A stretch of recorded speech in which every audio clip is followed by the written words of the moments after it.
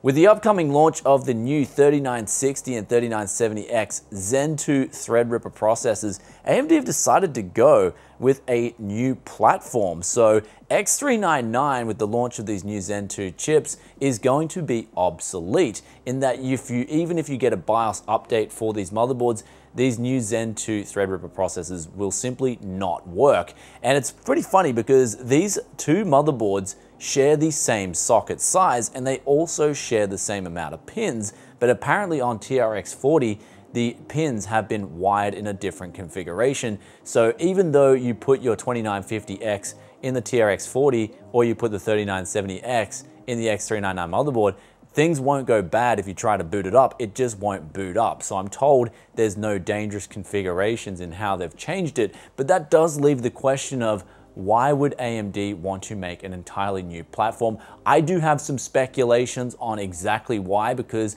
I'm pretty much guessing in the dark because I have been told a few different reasons, but I'll give it to you guys a bit later. What we're gonna do is unbox both these motherboards and then quickly go through the differences besides the different socket pin configuration as to X399 versus the new TRX40 platform.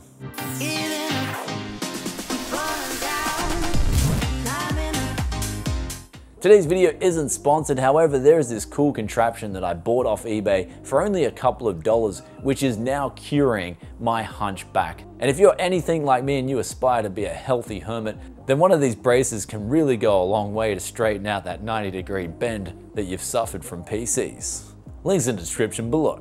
Welcome back to Tech Yes City, and we've got the two motherboards here side by side, and this TRX40 chipset is ready to go for the upcoming review. It's codenamed, I think, STRX4, as opposed to this, which is TR4, and then it's known as X399.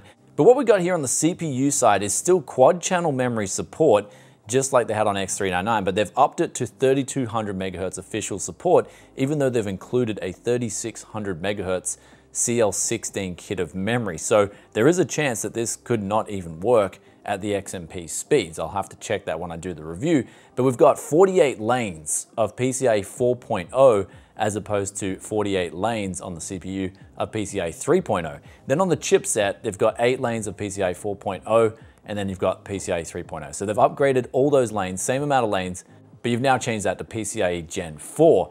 However, there is a little change when it comes to the NVMe side of things, where you've got, on X399, you had the CPU side supporting 3 PCIe Gen 4 X4 lanes, and there was none from the chipset itself. But this time around, they've gone with 2 PCIe 4.0 by 4s from the CPU, and then 2 of those again from the chipset itself. So you do get an extra 4 lanes for NVMe this time around with TR4X. Now, speaking of USB support on both these platforms here, we'll start off with X399. From the chipset itself, you got support for 2 USB 3.1 Gen 2s, 5 USB 3.1 Gen 1s, and 7 USB 2.0. And then on the CPU side, you got support for 8 USB 3.1 Gen 1s. And now moving over to TRX40, we now have from the CPU side of things 4 USB 3.2 Gen 2 and 4 USB 2. So they've taken away 4 USB 3.1s, converted them to USB 2, and then gave an additional upgrade on the previous 3.1 Gen 1. And now moving over to the chipset side of things on TRX40, you now have support for 8 USB Gen 2 3.2 ports, as well as an additional 8 USB 2.0. There's also a chipset link that has been upgraded where you had a PCIe 3.0 X4, you've now got the ability to have PCIe Gen 4 X8. So they've pretty much quadrupled the amount of bandwidth going through the chipset link. And then the HD audio was going from the CPU as opposed on TRX40. Now it's going via the chipset instead of the CPU. So there's the main things that they've changed around with the socket, most likely for efficiency this time around. However, I will state again, X399 won't work with the new Zen 2 CPUs, and of course the Zen Plus and the original Zen Threadrippers won't work on the TRX40 chipset. And so we're gonna quickly sit down now and just ease out my hunchback while I talk to you guys about why I think AMD's gone with a new socket this time. And I've asked around and I got met with some of the answers like they had to and stuff like that, but it didn't make any sense when the CPU is pretty much fitting into the exact same socket and pin layout.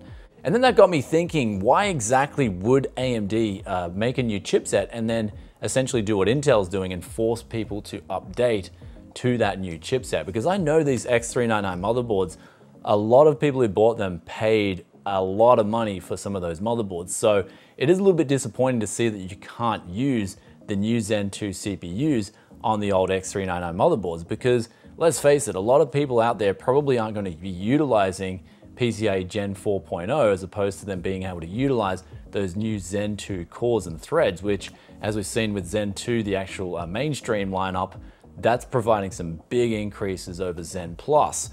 And so my guess is, and being straight with you guys, is I think the reason they've forced this new chipset is simply the BIOS backdate and updates and the potential for problems and headaches, where someone goes out and buys an X399 motherboard, and even though they pretty much all support flashback on X399, the problem is that the BIOS manufacturers may have a hard time keeping up with compatibility. And so AMD on their HEDT platform do not want any problems whatsoever. They want a really good experience to come out from the get-go and compete with Intel. We've already seen with B350, X370, B450, the amount of sheer BIOS updates that motherboard manufacturers have had to push out in order to get the Zen 2 CPUs to work properly.